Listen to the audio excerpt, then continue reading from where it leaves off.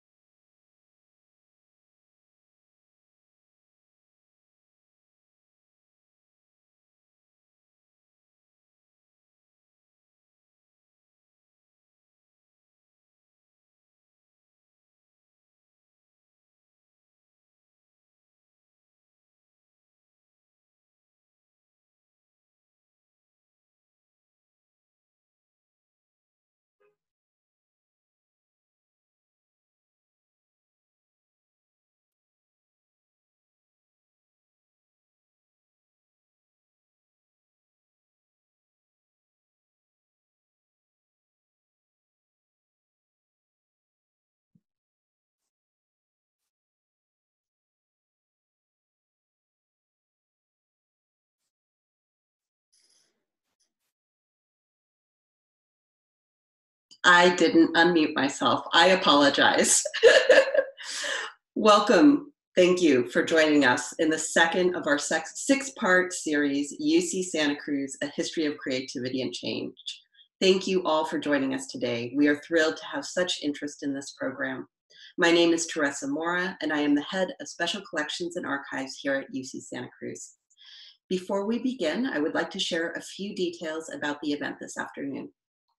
We are using a webinar tool today, so you will not be able to use chat during the program. Instead, we invite you to submit any questions into the Q&A box at the bottom of your screen at any time during the program. Of course, we do have a large audience today, and we unfortunately will not be able to address every question. However, we will do our best. To that end, the panelists have agreed to stay on to continue to take questions for an additional 15 minutes after the formal end of the program at 6 p.m. We do ask the audience to limit your questions to the period covered in today's program. Opportunity to discuss later decades at UC Santa Cruz will be given, but later in the series. Additionally, for those of you who wish to contribute your own memories of UC Santa Cruz, we encourage you to contribute content to our online exhibit, which you can view at the website listed on this slide, which I think we're about to share. And we've also just shared that link in chat. We will be sharing other links throughout the program where you can find more information about seeds and the history of UC Santa Cruz. Also, please do know that this event is being recorded and that the recording will be made available at the link that has just been posted in chat. The recording of last week's session has already been published at that site. Again, I want to thank you all for joining us this afternoon as we delve into the 1970s at UC Santa Cruz. Welcome back to those of you who joined us last week, and welcome to those of you joining us for the first time. We are eager to share a bit of seeds of something different with you all. Our reading today will give you the opportunity to hear the stories and the first-person accounts of those who experienced that tumultuous time at UC Santa Cruz, and to reflect on how the period shaped the campus. The editors have also prepared a selection of images from the period being covered today to share while they read, to provide a taste of the rich visual material included in the Seeds book and held in the archives at UC Santa Cruz. To see more images at your leisure, you can visit the link that we are about to post into chat. We have divided the programming today into 2 sections, organized topically, and we have reserved 2 periods for questions after each section ends. Joining us today are the editors of Seeds, Irene Reti, Sarah Rabkin, and Cameron Vanderskoff. Irene Reti graduated from UC Santa Cruz with a BA in Environmental Studies in 1982 and earned her master's in history from UC Santa Cruz in 2004. She currently serves as the director of the Regional History Project, which she has worked for since 1989. Sarah Rabkin received her graduate degree in Science Communication from UC Santa Cruz in 1983. In addition to working as a consultant for the Regional History Project, she has worked as a member of the UCSC writing faculty and taught in the Environmental Studies Department. Cameron Vanderskoff is also a UC Santa Cruz alum, earning his bachelor degrees in both history and literature with a concentration in creative writing in 2011. Based in New York City, Cameron works as a consulting oral historian. Joining the editors today will be special guest commentators, Professors Olga Nájera-Ramírez and J. Herman Blake. With that, I will turn the program over to Irene. Thank you, Teresa. It's been my honor as director of the Regional History Project to spend more than 30 years learning how to listen, as I've done oral history interviews with students, faculty, staff, and administrators who've given their lives to building UC Santa Cruz. The oral history program itself has actually existed since 1963, 2 years before the campus even opened its doors. And Library Special Collections has been archiving campus photographs, posters, and other ephemera all of that time as well. A bit of backstory for this book, Seeds of Something Different, for anyone who was not able to join us last week. What happened was, over time, I, as the director, realized that not enough people know about the oral histories or the images and other archives that we have at Special Collections. And a lot of people were coming to me and saying, how do I find out about the history of the campus? And telling them to go read 40,000 pages of transcript was just not really a great option.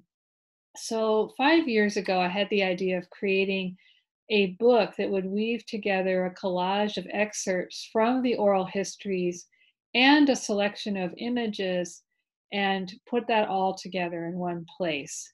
So that thus came together Seeds of Something Different with my amazing colleagues, Sarah Rabkin and Cameron Vanderskoff and I working for 5 years via Google Drive and telephone and in-person meetings with lots of soup and chips and other goodies to create the book that's before you today. So our aim was to both create a collection that would tell the story of UCSC, which is actually quite dramatic and complex and sometimes very emotional for many of us, and also to foreground these collections that you can go onto our website and explore. So the book came out in March, right as the pandemic was starting, and it's available at Bookshop and Baytree Bookstore, and we've been getting lots of great feedback about it. But we wanted to take the time to go through each decade of the campus's history and bring together this amazing group of people in one place to talk about what has happened and how the place has evolved. Although we meet today on Zoom during a pandemic, gazing at each other on separate screens in isolated houses, we invite you to imagine today's event as a kind of story circle around a campfire in which you can really close your eyes and listen, or if you're more visual, you can listen and enjoy the images that we've put together for you today. They are not meant to exactly sync with the words, but more to resonate with individual oral history passages. Last week, at the first event in this series, more than 400 of us traveled back to the pioneering years of the campus, to the scruffy, nascent utopia where the first students lived in trailers in this wide open Western landscape. We listened to students and founding faculty members describe being swept up in the emerging counterculture of the 1960s, navigating the tumult and tragedy of the Vietnam War era. We heard directly from two of the characters featured in Seeds, former campus architect Frank Swart and founding faculty member Ed Landesman. And hello to Frank and Ed if you're here with us again, which I think they are. Welcome to all of our new community members tuning in, and welcome back to everyone else who's making a return appearance. And we hope you'll continue to join us for this trip through UCSC's history. Today, we are honored to have as guest commentators two narrators from Seeds, Dr. J. Herman Blake and Dr. Olga Nájera-Ramírez. We thank them for joining us today. A few other thank yous are in order. Thank you to Teresa Mora and Jessica Pigsa of Special Collections and Archives for their unstinting support as colleagues. To all of those at University Relations and Library Development who have worked very hard on all of the details involved in producing this Zoom series, Kristen Palma, Suze Howells, Melissa Weckerly, Diana Hogue, Linda Hunt, and Joop Rubens. Thank you to my graduate fellow Alessia Chiquette, who created the wonderful Seeds exhibit website where you can upload your story, to all of our narrators and photographers, to the former directors of the Regional History Project, of which I'm only the third in 57 years, and to the interviewers and transcribers over the years for their labors, which are often unseen.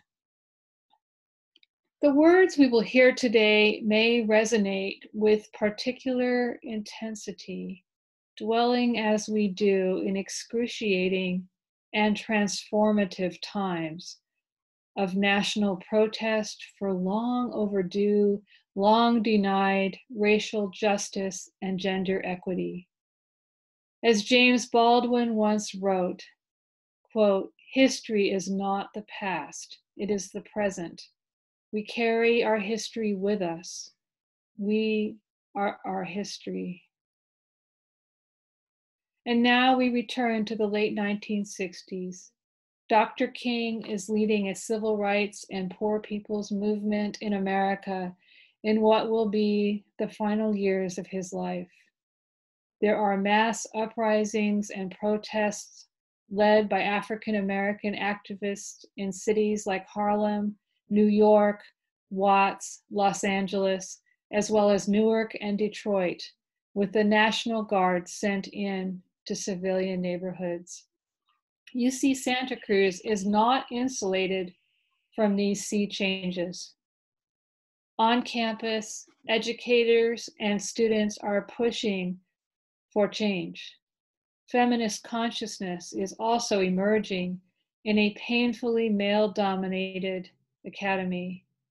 This is the time of the visionary founding of Oaks College, rooted in the collegiate ideals of the original UCSC, but animated by a drive to create, to borrow a phrase from Dr. King, a beloved community of multicultural students and faculty, one that emphasizes dialogue across racial, ethnic, and class difference, and centers the teaching of writing and scientific literacy. Oak's vision of what we today would call intersectionality and racial justice is decades ahead of its time. But across all of UCSC, a tide of change is rising. A change is gonna come. Herman Blake, provost of Oaks College. We kept saying to faculty and the administration, a change is gonna come, a change is gonna come. Aretha Franklin used to sing that song, A Change is Gonna Come, and I tried to get them to see. We'd say, look at the composition of the elementary schools in Los Angeles and San Francisco. That's your future. Glenn Omatsu, student. The courses that are taught here and the people who go here, the general perspective is entirely from a white viewpoint. The first thing that's going to have to be changed is that they're going to have to get more third world people on campus, particularly from the surrounding areas. Herman Blake. I'm the first Black in the social sciences. There were Asians, but in terms of Black and Latino and Native Americans, I'm the first one on the campus. I come the second year. Glenn Omatsu. I grew up in neighborhoods with heavy concentrations of ethnic populations. I went to East LA College. East LA College is about 50% Chicano, about 10% Negro, about 10% Asian American, and the rest would be white. When I came up here, it was a total reversal because the campus was entirely white. At that time, there were about 2 Black students in Stevenson, maybe about 2 or 3 Chicanos, and a few Asian Americans. When I was first walking on campus, I had some kind of feeling of unhappiness. I couldn't really figure out why. As I look back on it now, I realize that this was the reason. Michael Cowan, professor of literature and American studies. Dean McHenry wanted to build a minority population at Santa Cruz, but this was a hard place to bring them. A small town, very little local Hispanic population, and it's working class. And this was a campus which was attracting upper middle class white kids initially and was seen not necessarily as a place which was going to be focused on jobs. So that working class population, which was an important part of the Hispanic population, was not coming here. That was part of the issue. That population was growing system-wide, but it was going to the urban campuses. It was going to the California State University campuses. It wasn't coming here. Glenn Omatsu. The people who come here are basically liberal, but if you start talking to people, or if they just start asking you questions on the situation of minority people in this country, you'll find certain things you didn't expect. Like one person told my friend Ho, why are you minority people here at all? And why can't you just stay in your place? You know, in a way, do what you're told to do. You guys are here, you should be happy you're getting a first-rate education. Then he went on to tell Ho, if there were no minority students here at all, then this place would really be perfect. No trouble would be occurring at all. Evelyn Luluquaisen, student. I apologize if I've mispronounced her name. Somehow the students of color got judged more. Why are they here? How did they get here? What do they want? You think you're going to get a degree? You really think you're going to get a degree? You think you can finish? Some of it was blatant. Richard Vasquez, student. I was 28 years old when I came to UC Santa Cruz in the fall of 1972. I was a transfer student from West Valley College over the hill in Saratoga, California. For most of us, I think for communities of low income or communities of color, John F. Kennedy was a sense of hope. He was a young president with young ideas, new ideas. That was taken away. Then a couple years later, with Dr. King and his assassination, and then John Kennedy's brother, Robert F. Kennedy. That was like someone hitting you in the stomach, someone taking the wind out of you. And now what do I do? What do you do? It's nice to have those kinds of people, but the work really comes down to you. What are you going to do? They may be the president and Dr. King might be a leader, but what is going to be your role? What are you going to do to make this a better society, a better country to live in? Michael James, student. It was 1970. We were pioneers of people of color in the academy. We are maybe the second generation of EOP students and middle-class students of color in the University of California system. There were 400 of us on campus. We were 10% of the entire student body. That's mixed Asian American, Latino, and African American. Glenn Omatsu. By far, on most campuses, the push for educational reform has come from the Blacks. And in California, it comes from the Blacks, the Chicanos, and the Asians. Olga Nájera-Ramírez, student. I entered UCSC in the fall of 1973. Merrill College was very lively. There were a lot of Chicanos. Merrill had a lot of Mexicanos. Crown, not so much. Stevenson, some. But Merrill was like a real place. That's where Mexican folkloric dance troupe Los Mexicas started. Michael James. When I got to UC Santa Cruz, that was 2 years after the ethnic studies rising at SF State. 1970-71 was the late Vietnam War period. South African apartheid starts to emerge as an issue. It was definitely a post-60s moment. Leaders like Herman Blake and other faculty of color had penetrated the institutions. They have come out of the communities and are using the institutions as a launching pad for smaller initiatives in different parts of the world. The civil rights movement had peaked and ethnic studies was starting to happen. George Blumenthal, professor of astronomy. Before Oaks got started, there was a movement on campus for ethnic studies, and the idea was to create a college to do it. Herman Blake. Martin Luther King was assassinated. Colleges and universities around the country turned to see what they could do. George Blumenthal. Once Herman Blake and Ralph Guzman got involved in the planning for Oaks, they wanted to create an environment, a multicultural environment. The goal was to make sure that the students who came to Oaks College, who were not just minority, but were truly multicultural, would have pathways to success. They would learn science, they would learn to write, they would learn to be successful, and to be as successful as anyone else, and maybe more successful than anyone else. Herman Blake. Ralph Guzman had come to campus. I was in Cal, and he came to be in Merrill. He was, I think, one of the first, if not the first Latino, at least in the social sciences faculty member. We were both, in various ways, engaged in Latino communities in the San Joaquin Valley. He, from whatever he was doing with Latinos, me, from whatever I was doing with poverty programs. We saw there were ways we could do some things, and it became a way of opening up the university. So, we agreed not only to collaborate, but to model. We made it our business to walk around the campus together.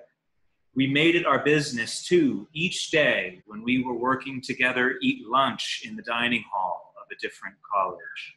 We'd go to Merrill College, or we'd go to Cowell College, or Crown College. We'd just walk in and get a meal and sit down and eat, talking to each other, knowing we're being watched, and knowing what they were seeing was a Latino and a Black in cohort. What we were doing was focusing on a different set of intellectual challenges, political issues, and all of the like. In building Oaks College, we were thinking about building a college in which we would have a different student body, recruit different students, but not exclude anybody. Those who were already there and those who were traditionally coming would be part of it. And we would recruit particularly Latino and Black and Native American students. And I argued for poor whites. Get them all. Diane Lewis, professor of anthropology. I'd been teaching at San Francisco State for about 10 years. It was a very tumultuous time. Students were demanding changes in the curriculum, and teachers were going on strike. And there was a lot of divisiveness between minority and white students, and between teachers on strike and those who were not. Students were being hauled off to jail. There was blood on the campus. Herman Blake came up to San Francisco State to give a talk. He was talking about this innovative new college that he and Ralph Guzman were starting, which was devoted to attracting non-traditional, underrepresented students and non-traditional faculty. Herman Blake. When it came time for the academic senate to vote for the academic program of Oaks College, there were key people who tried their best to keep that thing from happening. They used every avenue they could. But I had a kind of confidence that it was going to work. Diane Lewis, professor of anthropology, Herman had to fight for many of us. He never said it, but I think we were considered an experiment by other colleges. He protected us and fought for the college and for the concept, because there were a lot of traditionalists. They didn't like the idea of experimenting with new curricula and this whole idea of ethnic studies or feminist studies. None of that, to them, was legitimate. So it was a struggle. You're always fighting against the status quo, and you're trying to establish something new or something more equitable, fair. Don Rothman, lecturer in writing. In 1972, I first heard about Oaks College the first year that Oaks opened. Herman knew that since I was teaching writing at Merritt College in Oakland, working mostly with Black students, working class people, that I'd be interested in Oaks. I needed a full-time job. I was committed to working with non-traditional students at the university. I was finding myself more and more interested in working with those people whose success was not guaranteed, for whom teaching made a difference, people who were not at all sure what was expected of them at the university, and who would really value the efforts that I was willing to put into helping them learn how to write. Valerie Simmons, professor of psychology. I was affiliated with psychology and with Oaks College. I would go over to Oaks and teach the core course and laugh with Herman. It was the most wonderful experience teaching. We would actually sit down and talk about teaching, talk about what makes a difference for students. I never heard a word about anything like that in psychology, ever. Evelyn Lulacuis, student. I started out at Cowell. Cowell was very traditional Greek, although it didn't have sororities or fraternities. My advisor and teacher for Western Civ core course was trying to be more open to minorities, but he didn't know how. I mean, he tried. I felt out of place. I didn't have many friends at Cowell. I knew I felt out of place, so I wanted to go someplace different. Oaks College seemed to be a little more open. I thought I'd give it a try. I got in. I could have gone to Merrill, but I didn't like the dormitories at Merrill. I wanted something different. I found the classes at Oaks more interesting. I took a class with lecturer Kathy Cowan, a class called Literature of the Third World. We read Artemio Cruz, Zora Neale Hurston, maybe even Toni Morrison. I thought, oh, this is what I like. Okay, I can do this. We had a residential preceptor. Father, the husband, was a police officer for UC Santa Cruz. He was Black, the wife was Korean, so I got to know her, and she taught me how to make kimchi. Herman Blake wanted to make a community that was mixed, multicultural, people of different backgrounds and social class. It was an experiment, and it worked because we all had to bump into each other. For students of color, Oaks was a safe haven. It was a place where we could be ourselves without being judged. Like, oh, how come you're acting like that? All you people just like loud music. Herman Blake. When we built Oaks College, we planted 700 daffodil bulbs. I did that because I knew the winters in Santa Cruz, the rain. Come springtime, the students had cabin fever and they wanted to get out.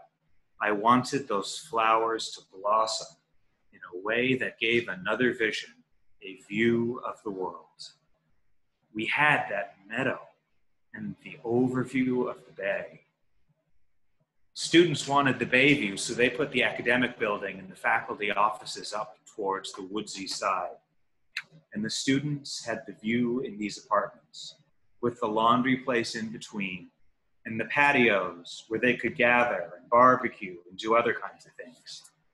We'd have gatherings on Friday evenings. The students would sit there and watch the sunset and applaud God. Yay, God! God! Evelyn Lulucuisen. Oaks College was a community. All the minority students, we'd look at each other and go, you're here. You're here. Diane Lewis. Oaks was a very exciting place to be.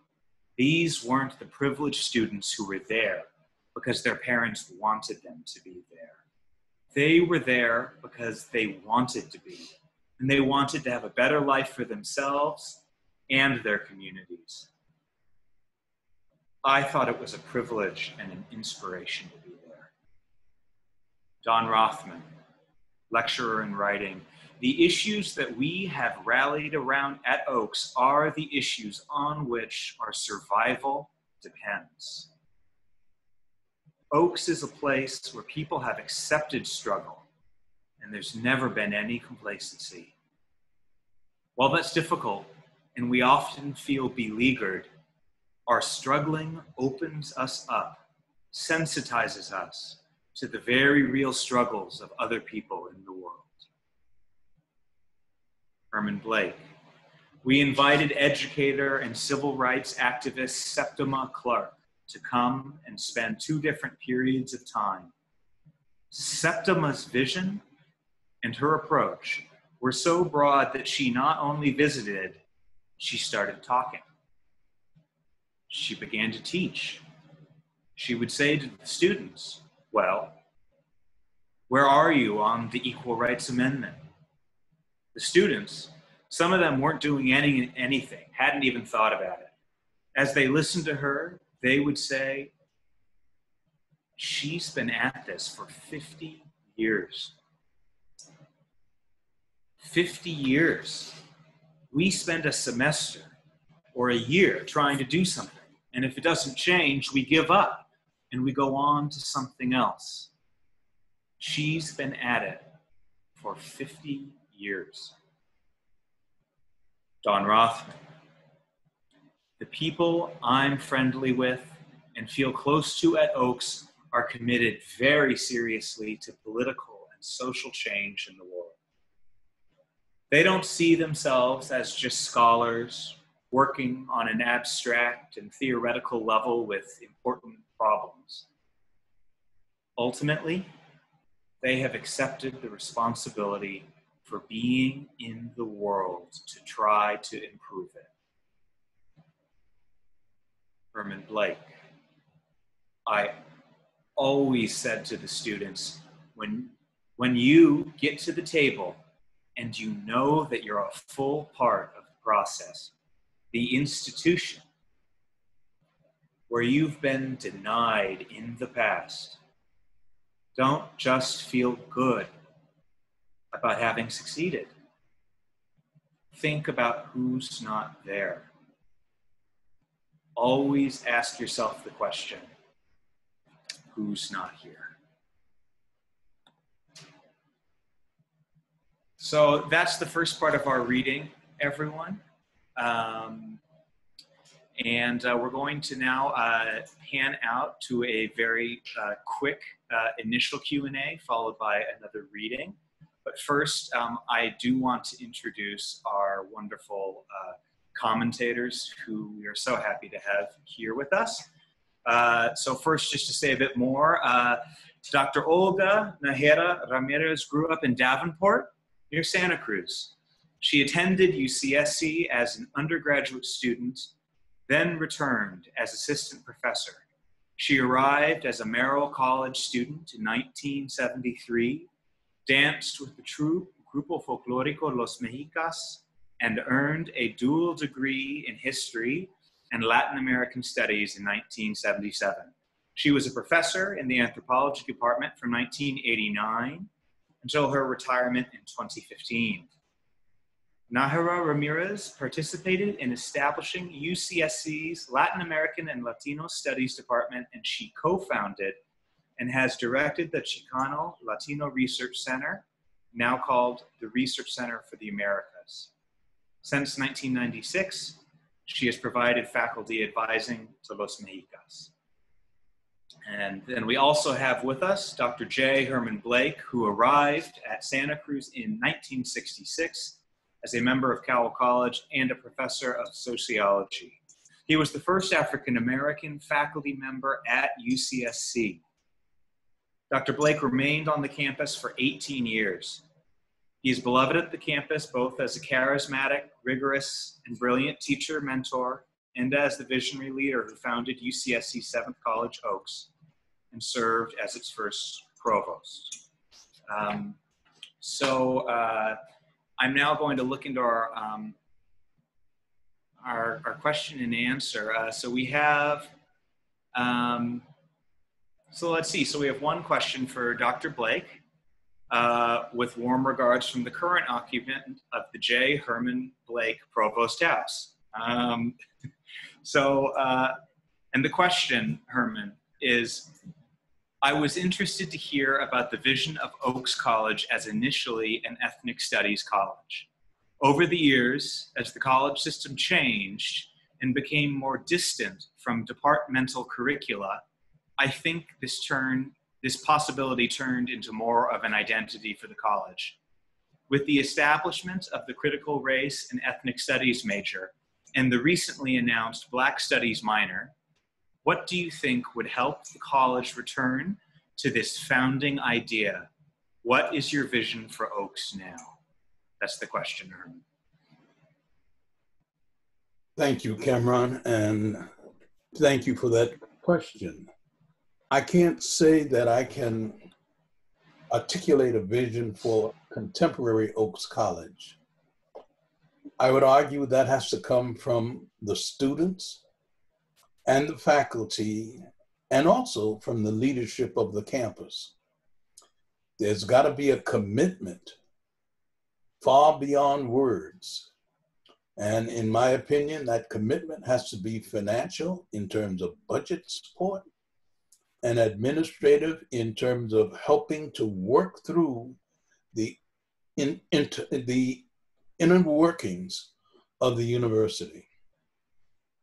I would argue that coming out of where you are, you have to make that decision and make those changes or require or recruit the support for those changes. I left Santa Cruz in 1984. That's over 30 years ago.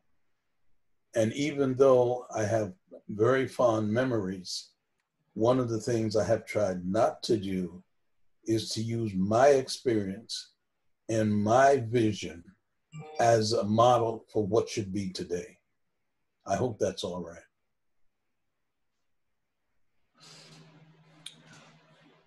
Thank you, Herman.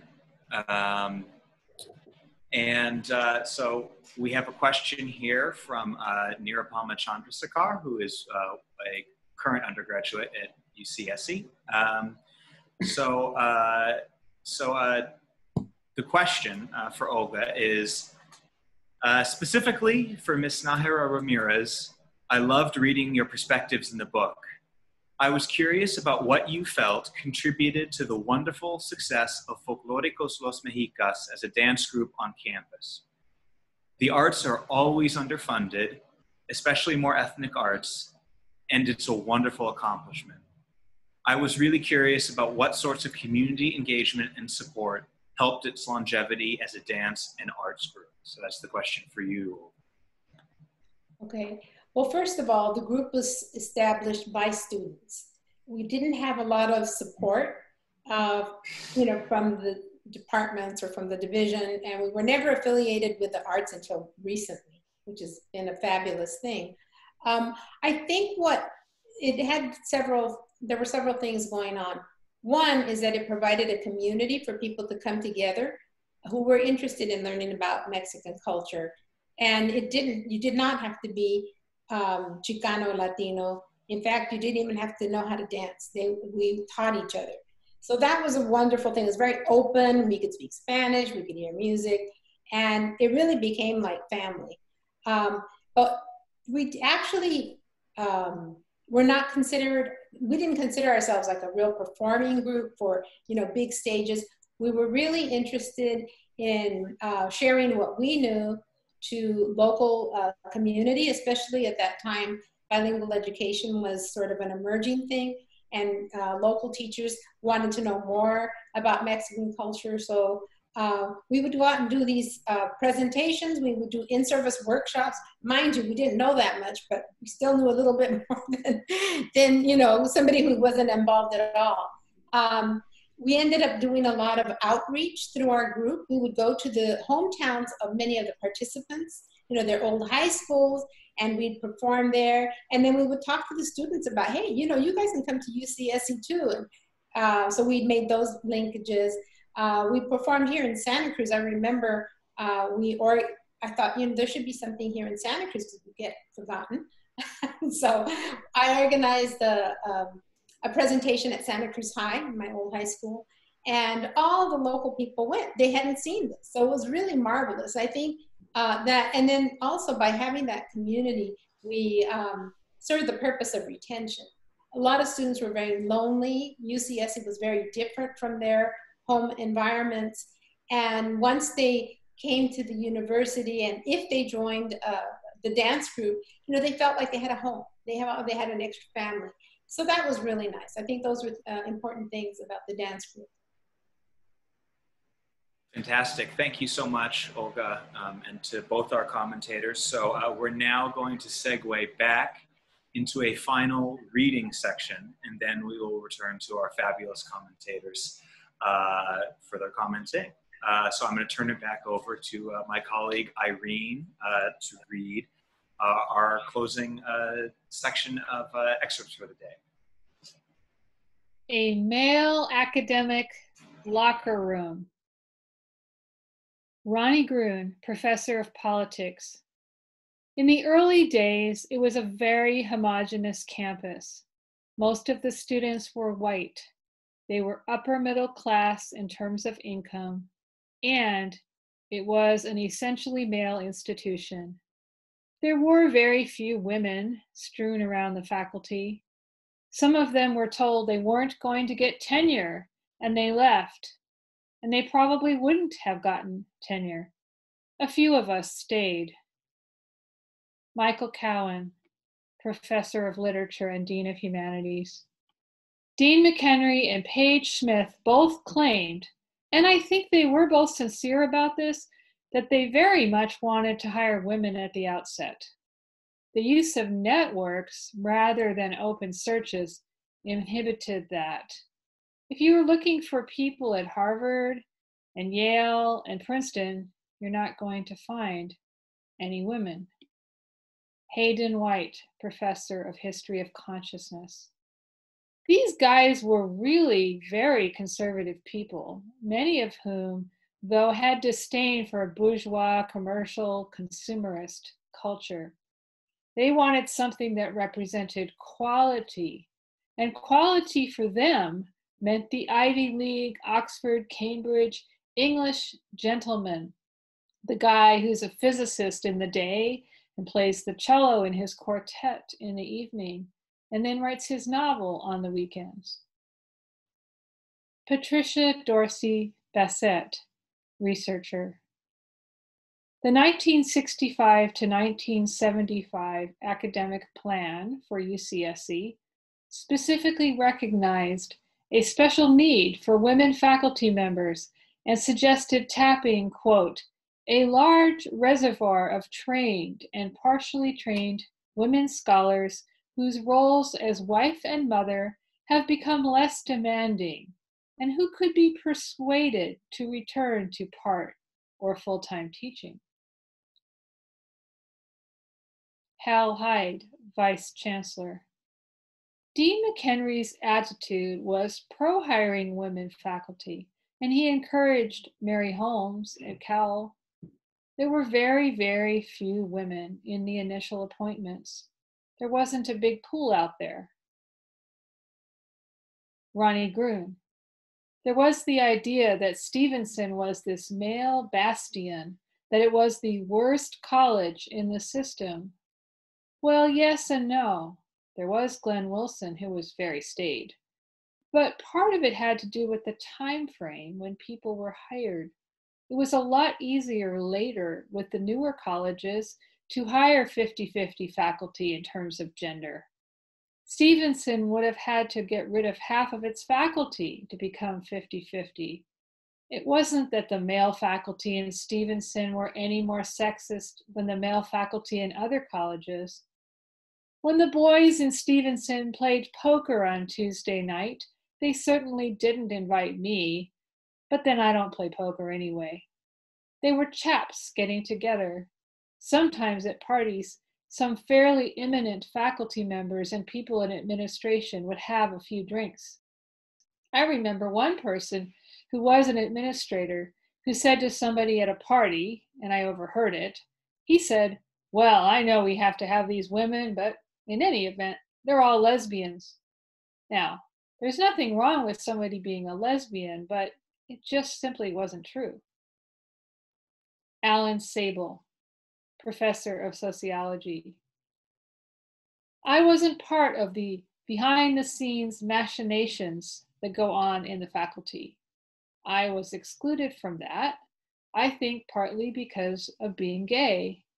Even my straight faculty colleagues and friends were somewhat distant from me, more distant than they might be with a straight colleague, because I didn't have a wife and have them and their wives over for dinner and so forth. It was largely men who were married who had the power in the university at that time, straight men. There were a few junior faculty who were women. Actually, most of the people I was closest to on the faculty were women, but they had very little power because they didn't have tenure either. So that was kind of a kind of handicap. I wasn't one of the boys, as I might have been if I had been a straight man. Kathy Olson, Assistant Director of the Women's Center. Here's an interesting issue about the history of women at UC Santa Cruz. Because of the particular and special function of the colleges as social institutions For each group who was at that college, there was a lot of socializing going on at the provost's houses. And it was absolutely assumed and taken for granted that it had to be a male provost, and he had to have a wife who was good at organizing social events. I mean, that was just part of the protocol. Somebody got a divorce. He had to leave the provostship because he had to have a wife there to take care of managing the provost's house. William Rose. My father, Jasper Rose, used to have Shakespeare readings in the house, which was fun. He used that house to entertain. He got my mother to do a lot of entertaining too, probably more than she should have had to do. They both threw themselves into the role of being provost and provost's wife at the social level. They both wanted to make it dynamic. It was unpaid, really, that aspect. They had lots and lots of parties for everyone. My mother used to cook huge meals. She'd cook a chicken curry or something for 150 people, and she'd have a couple of students help her. They'd have all the stoves going, huge buckets of the stuff, at very good quality. It was quite impressive. Hal Hyde, Vice Chancellor. Then there was a shift in the world. And I've known a few old bears in the woods who thought things should not change, at Cal Berkeley particularly. But as far as I was concerned, let's grab hold and go on, even if I didn't understand it completely. But I was kind of on the fringe when this shift happened. My assistant was Elizabeth Pinot, who later became Vice Chancellor of UCSC. She was very knowledgeable in this issue and shared with me some of her experiences with chauvinistic administrators at system-wide. Helene Moglin, Dean of Humanities. I think as a woman dean, there is no way that I was not treated more harshly, more unforgivingly. I encountered all kinds of misogyny. The anger about me was often very deep, and this came from men as well as women. I was the first female dean in the UC system, and I think I may have been the first female administrator in the UC system. When I used to go to the all-university meetings, people would ask me to get them coffee.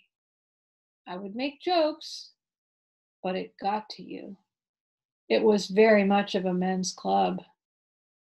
The few women who were tenured here were scattered all over the campus.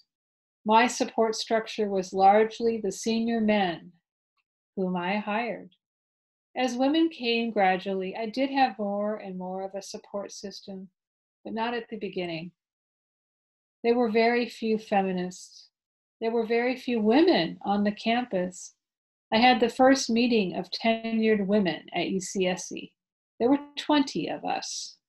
I had them to the provost's house at Kresge, and that means associate and full professors. It was the first time they had ever been in a room together and had ever identified themselves as the tenured women at UCSC. So when I keep saying the guys, it's not just my paranoia. There really were very few women. Tilly Shaw, professor of literature. I remember also getting really crazily angry for a stretch of time. That was rather hard. I was suddenly picking up on a whole series of male signals that I had lived fairly obliviously with for a long time. I remember having conversations with certain particularly obtuse men. I would offer to explain what the situation was like for me as a woman. Every time I would start to say something, I'd get rebutted. They weren't able to hear me out. It wasn't even ideas about men and women so much. It was ideas about the academy. I didn't know where to turn. Men were often poor listeners, incurious, whereas I grew righteous, having had to devote so much of my life to male literature. Ronnie Gruen.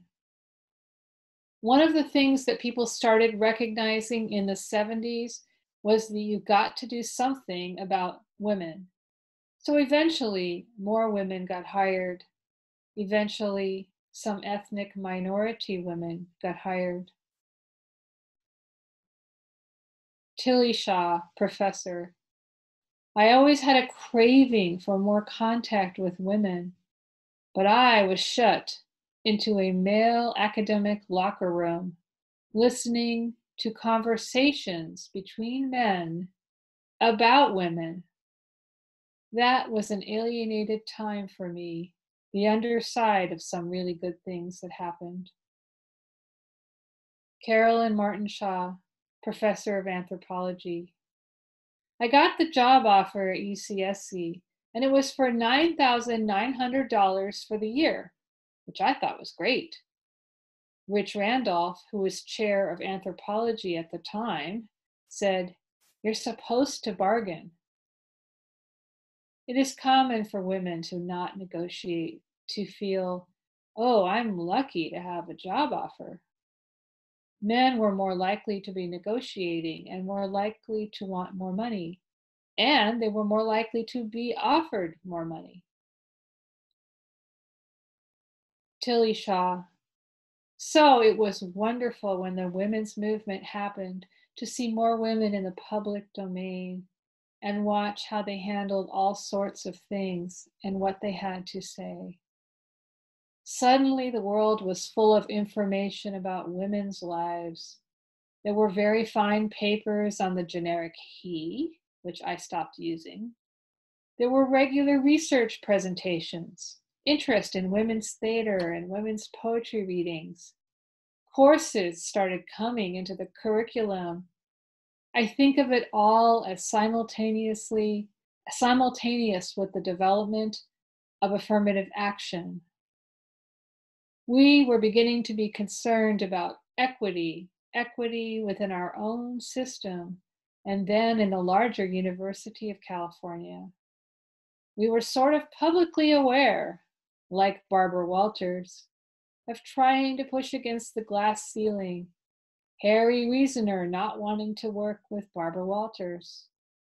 All these problems that women faced. All of this was in the air. Thank you, Irene. At this point in our program, we are going to pivot to our two commentators, Herman and Olga, and I don't know if you have a preference for who goes first. Olga, would you like to lead off?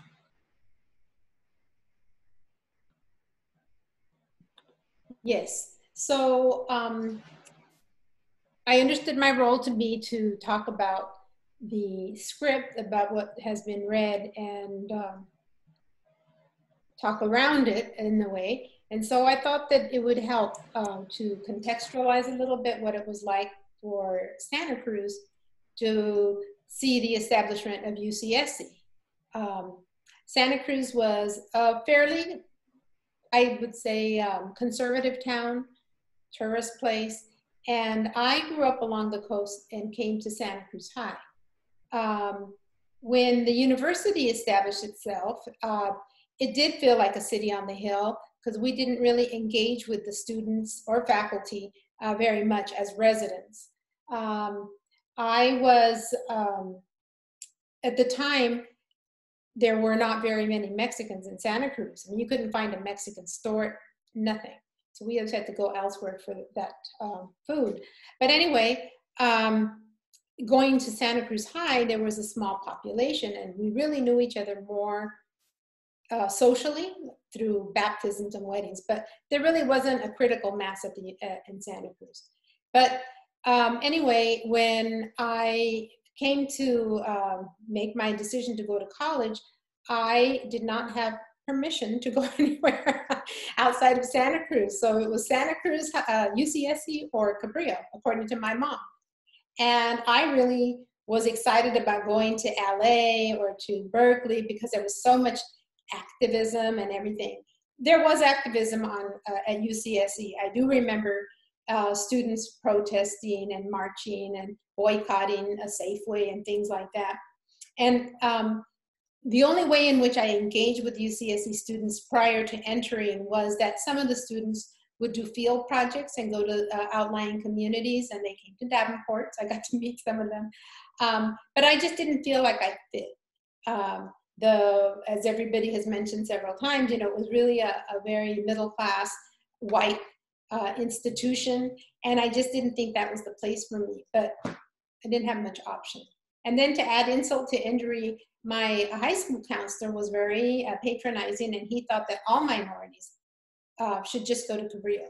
Like, he didn't want to encourage us to do any further. And I had done the college track, so I was very upset and insulted. He said, why don't you just go to Cabrillo and become a secretary? Well, that was not my dream. That's not what I wanted to do. Anyway, so almost in spite of his behavior, I decided to enroll at UCSC, and I was happy to get in there. When I got there, I remember being invited to an EOP orientation, and I didn't even know what EOP was. So I thought, I'll go. I went, and I remember going to one of the classroom units. It's the smaller of the two. And to me, it was a huge number of people of color. I thought, wow, I've never seen this many, this many people of color. And it was actually comforting. I thought, hey, maybe will be room for me, you know? And that's when I found out that a lot of the students had heard about Santa Cruz because UCSC was doing a lot of outreach, but they were going to the San Joaquin Valley, they were going to LA, they were even going to Watsonville. But I think because we were so few in Santa Cruz, they didn't think, well, let's look what's happening in town. And so anyway, it was sort of empowering to see that there were some changes already happening that were positive through the efforts of like affirmative action and all the people who were fighting for social equality. Anyway, so that was a really wonderful thing. But I found out more wonderful things about Santa Cruz. My goal was to become an educator. I was thinking elementary or high school. And I really liked my professors. They were teaching wonderful classes. And, you know, I bonded with a lot of them. And at that time, I think it's still the same. Students were encouraged just to talk to their professors on a first name basis. Just completely different from how it works at UT, where I went to graduate school. Everybody's professor this and professor that. But over here was David, Jeannie. And so anyway, but they really took an interest in me, as they did, I think, with other students. Now, also, the classes were really small. The only large classes were the Intro to Psych, Intro to Cultural Anthropology, you know, that I experienced. But my regular classes, I mean, they were like 30 students, even less, 46 students. That was a big class. And so we had a lot of attention from the faculty. They took a sincere interest in my education. And I remember in particular working with Ginny Matute-Bianchi, who we've seen, Pedro Castillo, David Sweet, and David Kilpatrick. Those ended up being members of my committees on the different majors that I had. And one of the things that I found so appealing, especially David Sweet, I thought, wow, he'd be a wonderful person to work with. And he spoke Spanish, and he was married to a Mexican woman, and they had kids, and everybody just seemed so friendly. So I ultimately ended up being he ended up being my mentor. So I felt like I had a quality education, and I did not expect that. I didn't know what to expect out of college. It was my first experience. The reason I could make a good comparison later was because I went to the University of Texas, which had over 50,000 students. I thought I would have died. I don't think I would have survived. So it was actually my dream to come back and teach at Santa Cruz. I thought that would be a wonderful place. I think I liked the emphasis on teaching, quality teaching, and the personal attention to students. I just thought that was fantastic. So I really benefited a lot. The other thing is that all of the students that were recruited, or many of the students that were recruited in my time there, were coming from working class families, from other communities, and we all shared this vision of going back to our communities and providing service. And we really did it. I mean, I look around at my peers, and I'm still friends with them. You know, they became lawyers, they became doctors, they became public defenders. I mean, they just did the whole gamut, and a lot of it oriented toward working with communities. And I think that was sort of the vibe on campus anyway. We were, you know, it's a very progressive university, and it certainly, you know, affected us. The other thing I was going to talk about was, I talked already a little bit about Los Mexicas, and to me, I had never danced. I could not afford to take dance classes. My mom could not afford the time to drive me to a dance studio in Santa Cruz. So it was just an opportunity to dance. But what really caught my attention was the passion that students expressed while they were dancing. They just seemed so happy. And they were not all, it wasn't 100% Chicano Latino. We had several Anglo students. In fact, there was an Anglo student that invited me to see him perform. So I didn't know what I was going to see. But that turned out to have a lot of influence in how it shaped my career. I did not think I was going to be a university professor. I originally thought elementary. I did not think I was going to be an anthropologist. But I found that that was the sort of the discipline that accommodated my interest in history and culture. So that was really wonderful, and I think that we've done a lot of wonderful things. I think Los Mexicas is now celebrating the 48th reunion, and in what's interesting about Los Mexicas is that if you look at the alumni list, you will see members of different families, including my own. I had a sister and a brother that danced, and then 2 nieces that danced later. Now people are grandparents, couples in the group got married. I mean, it's just this whole, when we say it's like a family, it really is like a family. So that was really wonderful. One of the things about the campus that, you know, always catches people's attention is how beautiful it is. And it was beautiful. This is why but there was a reason why my mom was worried about me going to these evening classes. The early 70s was a time when there was serial killers in Santa Cruz. And they, in fact, murdered a couple of UCSC students. So it was a horrible time. I remember in high school, my senior year, people were saying that Santa Cruz was the capital, the murder capital of the United States. So imagine going through this campus, through the forest. In the daytime, it wasn't so bad, but at nighttime, it was really scary. And so we try to walk in pairs, or, you know, with your classmates. And I don't know, Herman, maybe you can say something. I remember mounted police. I remember seeing mounted police go through the trails. And I don't know if that was, but I just have that vision. So I don't know if they actually decided, well, you know, you can only take the patrol car so far, and the horses can go through all these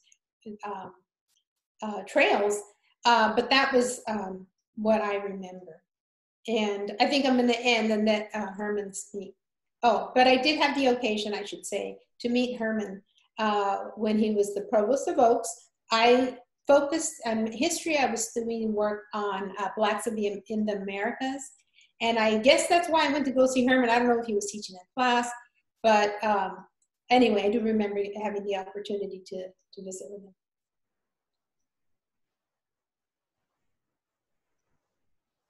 Fantastic. Thank you so much, Olga, for those profound words.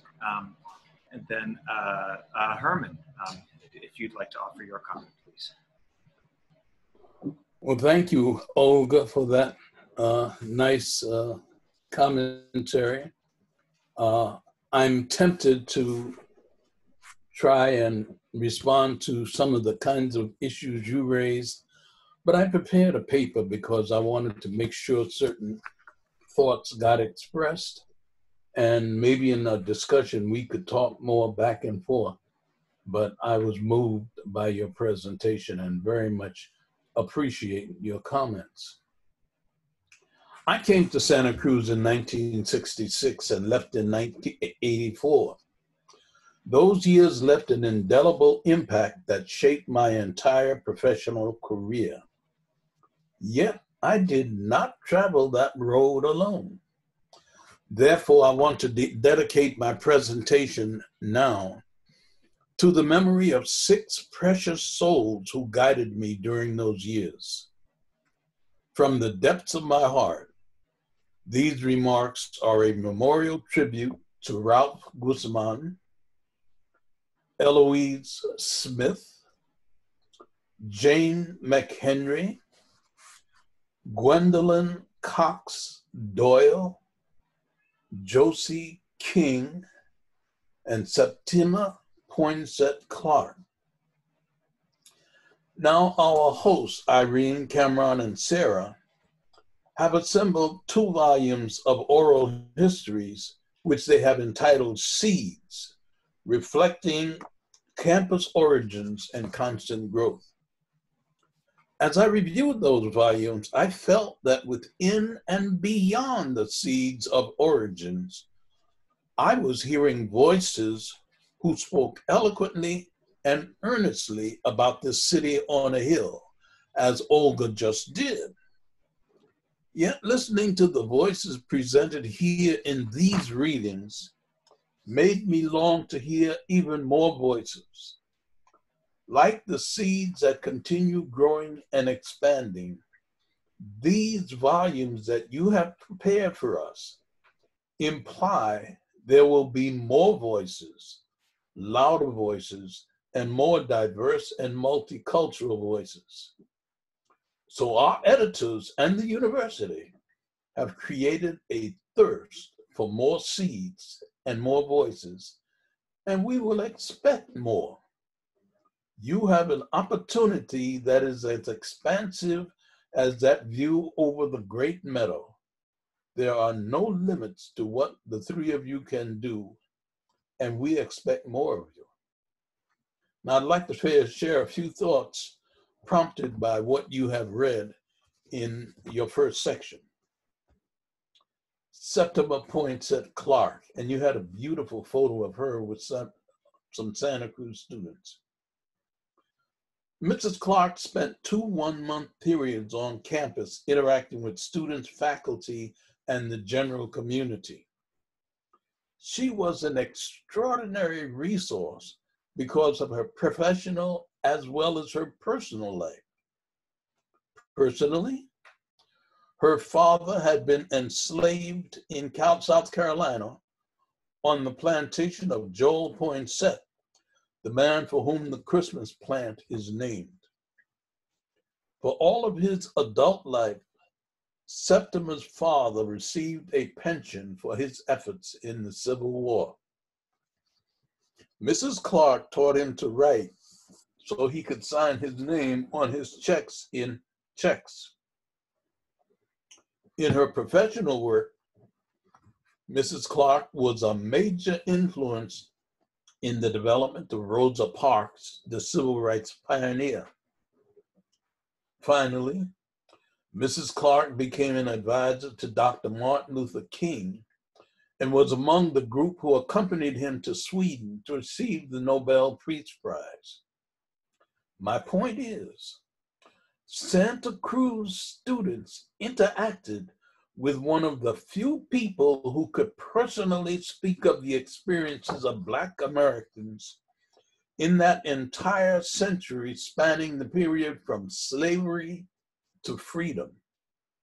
She was a rare and extraordinary resource to the entire campus, and I wanted her to be more than a name in your reading. The student voices in these readings are eloquent and persuasive. They felt the need for change even when they were unable to fully articulate the reasons for their discomfort on campus. When I joined the faculty in 1966, there were only 2 Black students on campus, a female from San Jose and a male from Los Angeles. The 3 of us would communicate with each other without saying a word because of the unique processes of soul folks enduring stress in a strange world.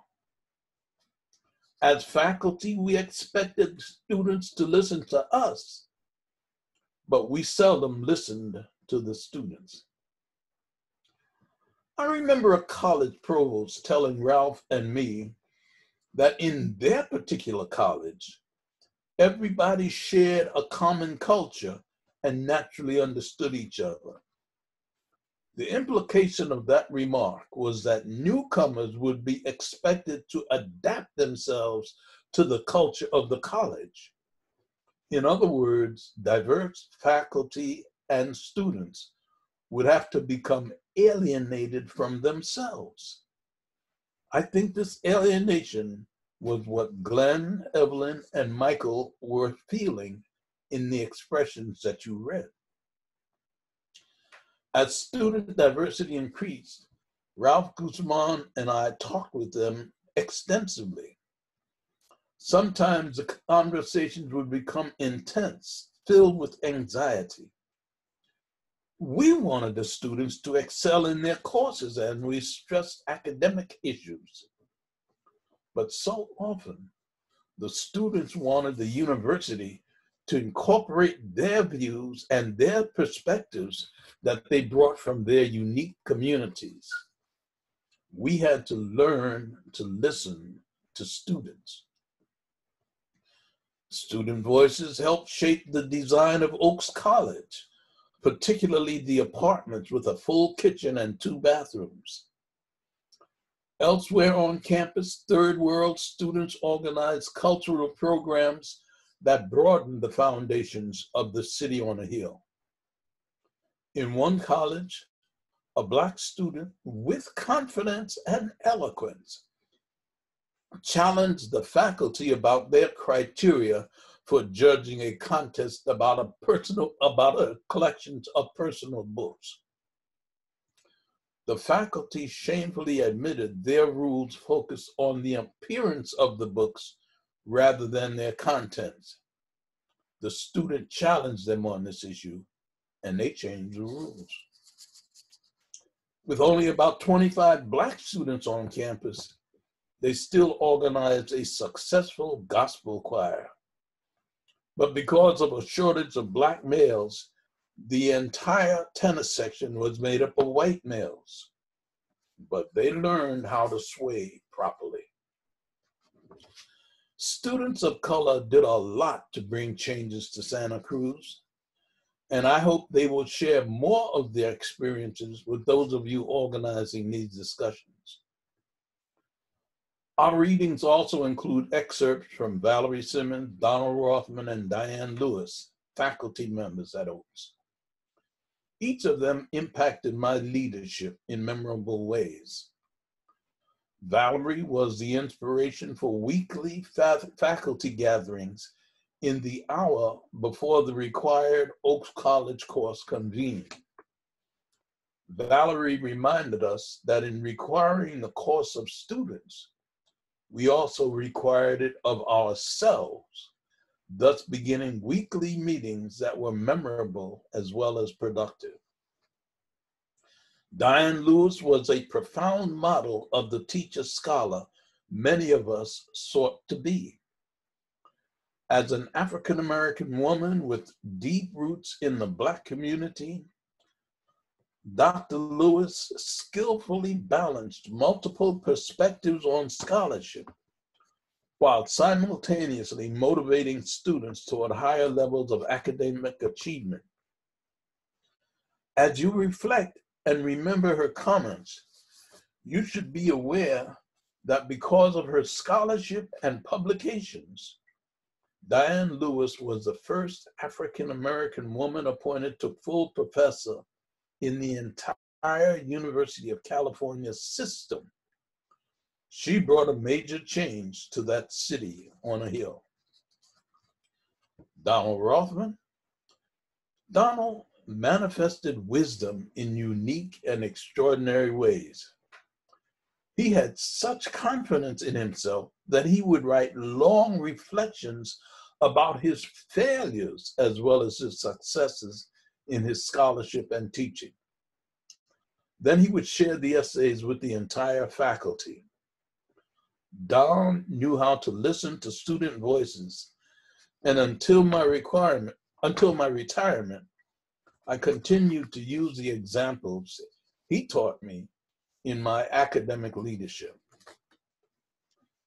Even though I left Santa Cruz in 1984, UC Santa Cruz has never left me. I have been invited to return on several occasions. I always look forward to reuniting with Richard Vasquez, another contributor to these readings.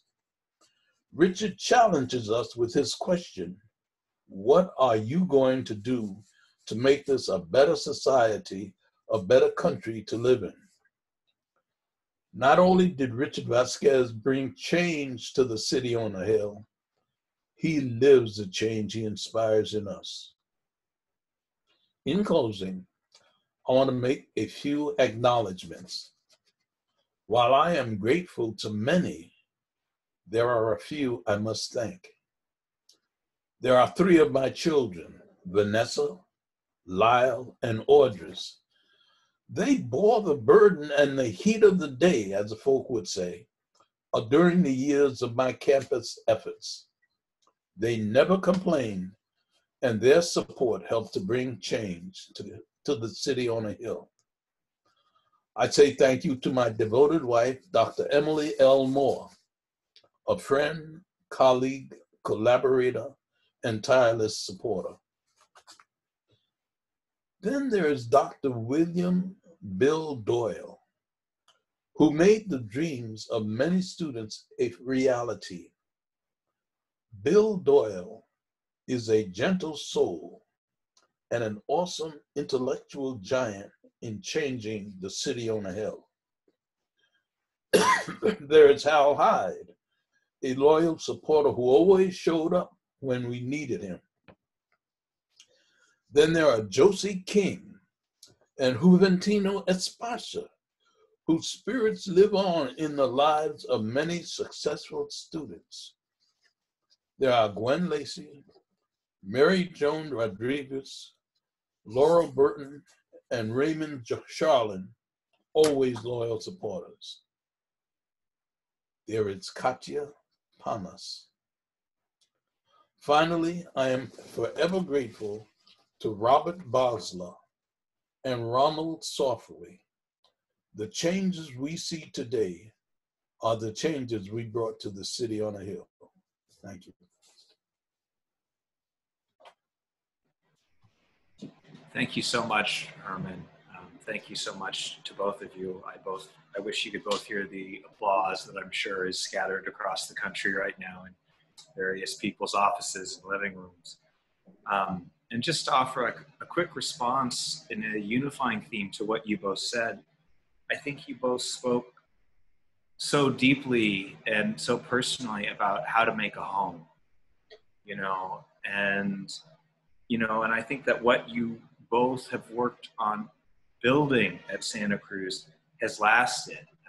It has changed with different hands at the tiller, and indeed we are now in a time of sea change, but the home that you have built is still being expanded and is a part of that story of the changing city on a hill. So I just want to thank you both for that. And we have some questions from folks out there in the world. The first one, let's see, we're gonna do this. Olga, I'm gonna pose this to you. It says the following.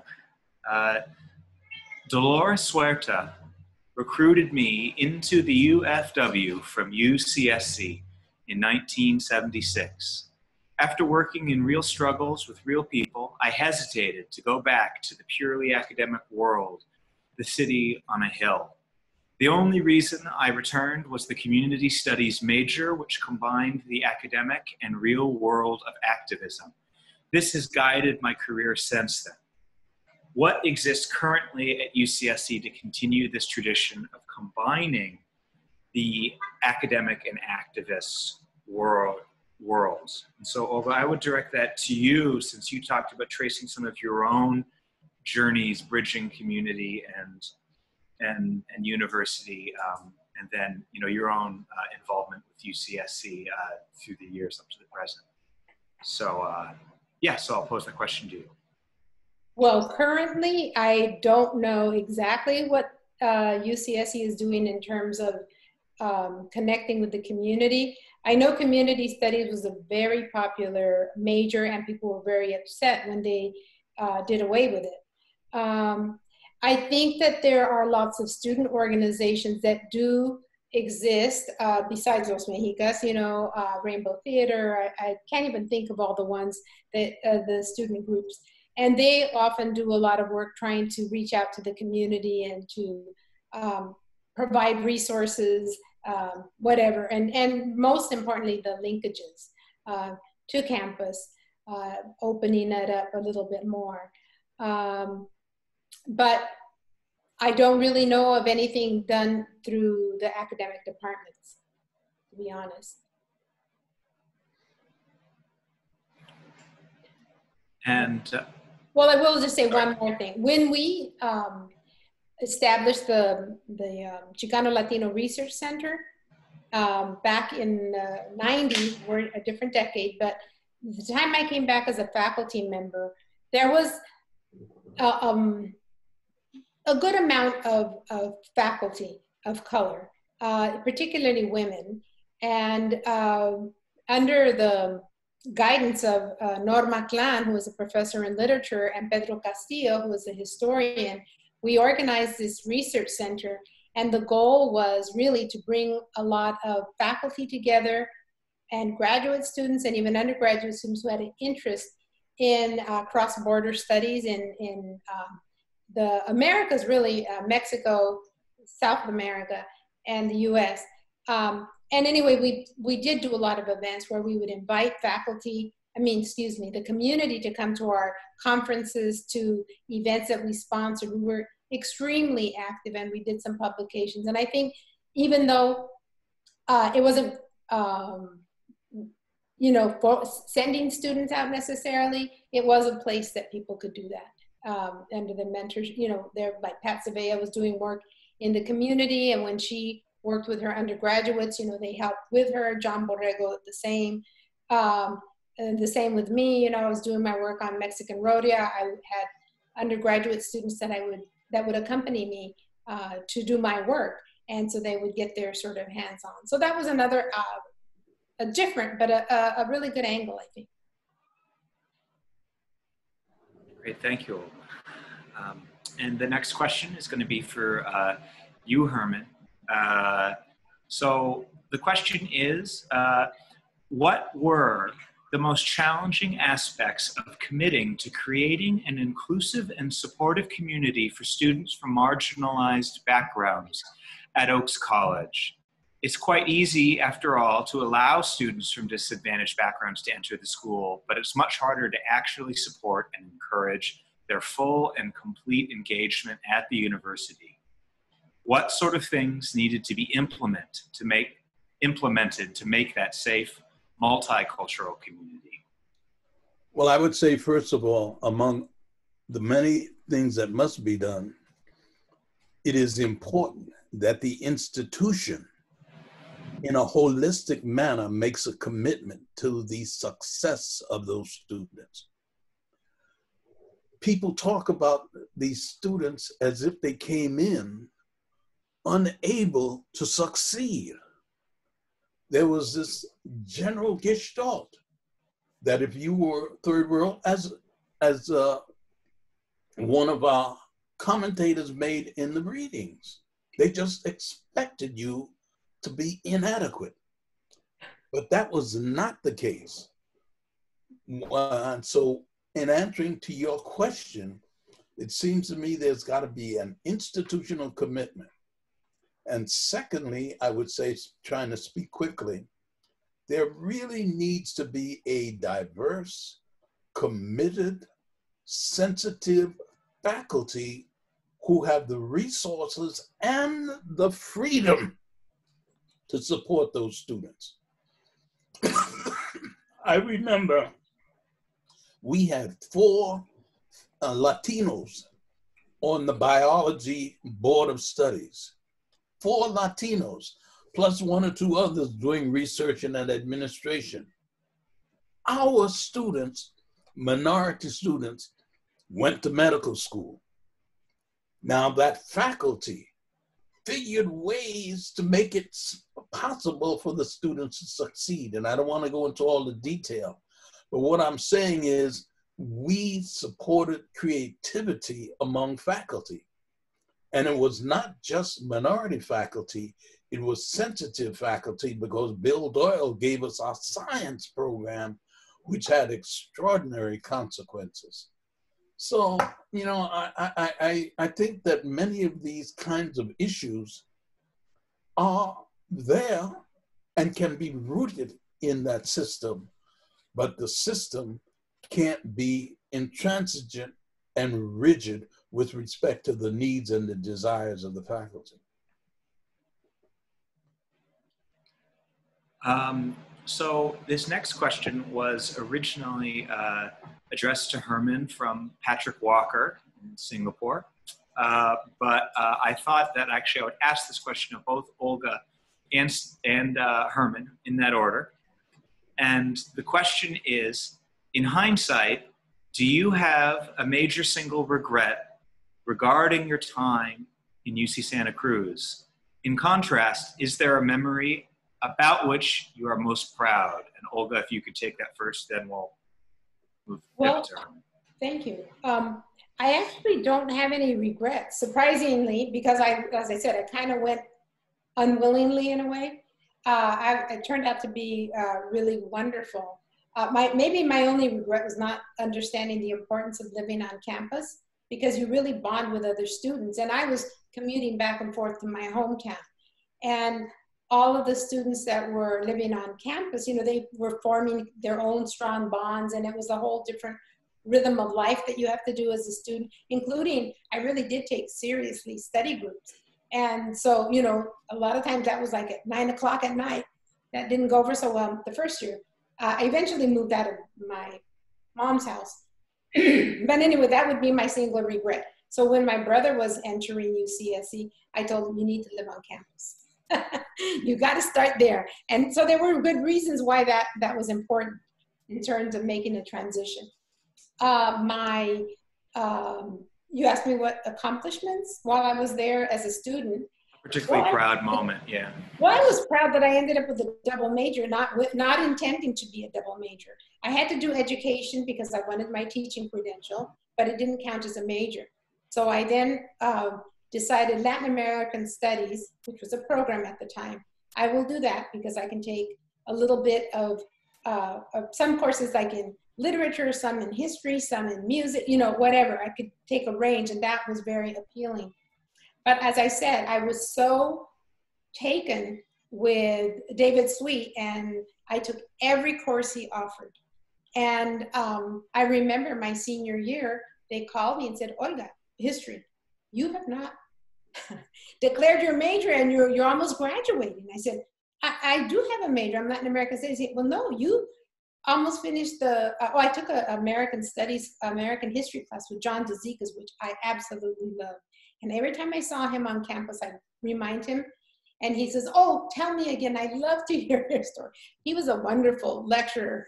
But anyway, so the university, the Department of History called me and said I had not done the application for a history major. And I said, I'm not a history major. They said, well, guess what? You've done all the classes. All you have to do, you've fulfilled all the class requirements. All you have to do is either an oral exam, or you could write a thesis. I said, well, I'm already doing both an oral and a thesis for Latin American Studies. So I did the oral. So I was really proud of myself. I thought, here I go. I was so enthusiastic about the classes that, you know, I then did 2 majors without trying. So that was wonderful. And wonderful that somebody would tell me, hey, guess what? Yeah, so Herman. Oh, Herman, I was going to say, I do remember at a meeting, I think it was when we were meeting at the Oaks Provost house, already as faculty. And I don't know what we were celebrating, except there were all the faculty, Chicano Latino faculty there, including Frank Talamantes and Carolyn. I don't really remember why we were there, but they were reminiscing about how the faculty were at Oaks when they came on board. And this was like Carolyn Martin Shaw. I can't even remember who else was there, but they were just thinking, they said it was so different. It was really lovely, and we were very experimental, and they did have a lot of creativity from the way they described it. So I think that added a lot to the richness of Oaks. I mean, people were in there with their souls. It wasn't like we have an academic job to do. And I think that was really important. Well, one of the things that was so important was we were able to raise the money through grants and gifts to provide a lot more support for the faculty. In the first 2 or 3 years that Oaks existed, we were able to give summer salary support to every one of our untenured faculty members so that they could pursue more of their scholarship and research. We were able to use resources to bring faculty and students together in various settings. The point was to create a constant community of encouragement and support. Now, when Patrick, whom I love, even if he's in Singapore, but we stay in touch. When Patrick asked, what did I regret? There was one thing that was very, very significant as I reflected on the years. And that is that in order to make sure we got good minority faculty, we probably appointed too many minority faculty and non-minority faculty to acting positions before they completed their dissertations. When they arrived, they had to complete their doctoral dissertations within 2 years or they couldn't continue. So they spent 2 years teaching, participating in meetings, but also doubling down on doctoral dissertations. And then when they finished the dissertation, they had 1 year before they had the 3-year review. So that was a constant pressure. We did things to relieve the pressure, and I don't have time to go into all of them, but they were extraordinary. And we had wonderful support from a lot of good people. When I think of success, you know, you just have to go completely across the board. From Martin, who came in under difficult circumstances, who ended up going to Harvard Medical School, to so many others who, like Cheryl Scott, who ended up not only going to medical school, but ultimately to Tanzania, where for 10 years she ran the American-funded program in HIV/AIDS. And she's still an enthusiastic supporter of UC Santa Cruz. Those student lives meant a lot. And finally, appointing Diane Lewis as full professor without apology, without having to do anything special. And then when she was appointed full professor, we said she had to get on the committee of committees of the academic senate. We weren't ready to have them use us as tokens on, you know, minority committees or affirmative action or anything like that. Let us get to the points of power. It was great. Thank you both. Right now we're going to take questions until 15 minutes past the hour, so a little bit less than another 10 minutes, and then we'll wrap up at 15 past because this is such a rich and deep conversation. You know, as we move in towards the end, you know, there are a couple of different questions that I'm going to try to pull together for both of you.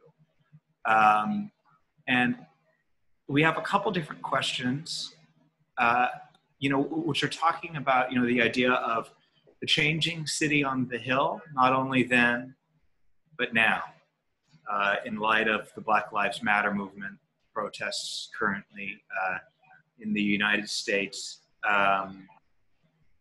and thinking about that long arc of history, that ongoing story of the changing city on a hill. And so I wonder if you could just both share some reflections on that theme, where we've been, where we are, maybe your sense about where we need to go. And I'd really encourage both of you actually just to be in conversation with one another here, because I'm really appreciating your dialogue between both of you. So I don't know which one of you wants to take that first, but it's just a big frame question that pulls in a lot of queries we're getting. Herman? Well, I'll start, and since Olga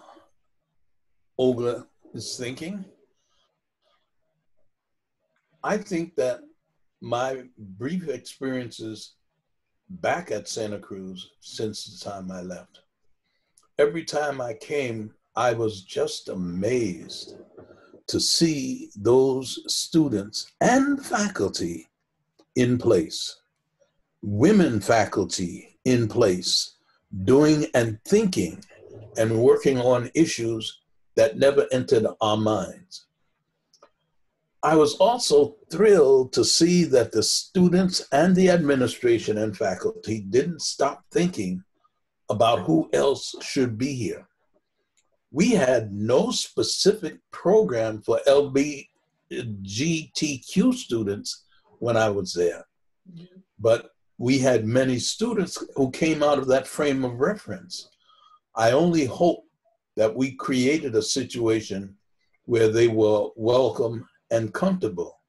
I got some feedback that indicated they were, even when they didn't come out. So that was one. And to see more involvement of others was great. I would speak to the work of an Eduardo Carrillo. Eduardo didn't fit anybody's mold, but we were able to bring him on board, and he was, his impact on the community and on the campus was extraordinary. And in many respects, I think, and I'm not trying to articulate and explain it, but my information indicates he was a major force in establishing the Latino and Chicano arts movement in this country. But we found Eduardo Carrillo and brought him in unique ways. It didn't fit what those people on the faculty and administration thought should be. My final comment, Dean McHenry, through Hal Hyde and Bob Basler, as well as directly, gave us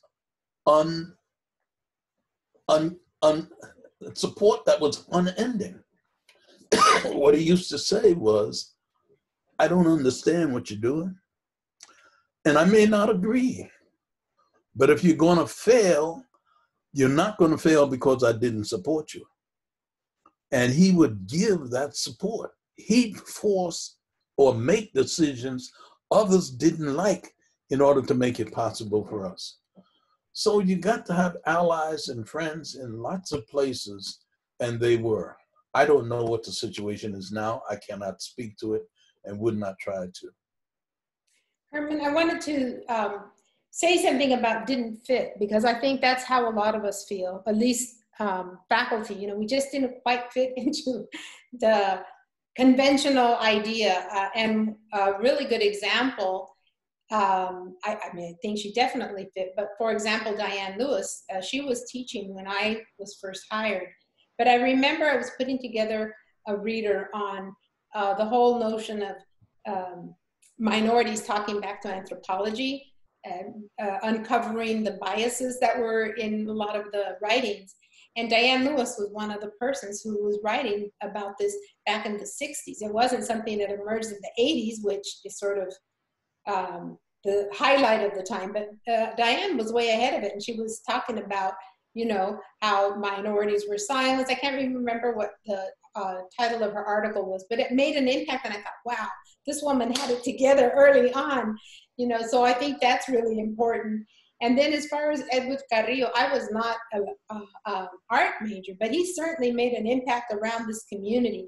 He had a lot of students that were muralists, for example, and they painted up Watsonville, you know, they did a lot of beautiful installations and murals. And I remember every time there was some inauguration, it was like a big celebration. And so Mexicas would go out, even if we had to dance on the street, didn't matter. We would go and support the projects that his students had done.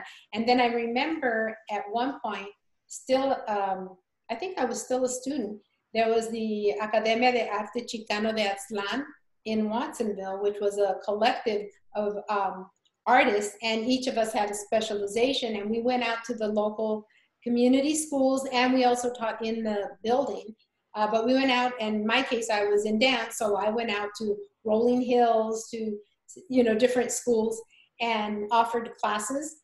And some Eduardo's students that were muralists went and painted schools, you know, with a beautiful mural. I don't know if they're still there. I haven't visited the schools that they were working at, but it was definitely like a big presence. And to me, that gave me hope, you know, made me feel like I did actually fit, even though, you know, I wasn't quite the cookie cutter faculty member, you know, brown skin, you know, the studies that I was interested in.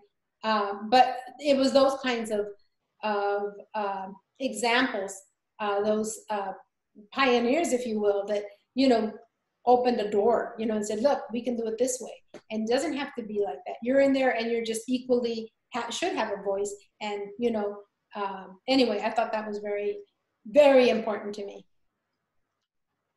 Wonderful. And I think we have time for one last question, Cameron. Yeah, fantastic. So first of all, both of, you know, you should know our commentators that, you know, there's a lot of tributes kind of pouring in. And so there's a lot of love on the Q&A right now. But I just wanted to read out this one quote and then give it a little spin.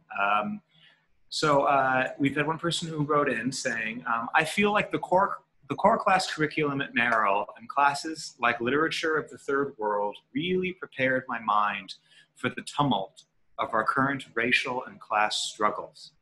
I'm very grateful for that information and that I was young enough to receive it as a part of my intellectual and humanistic growth.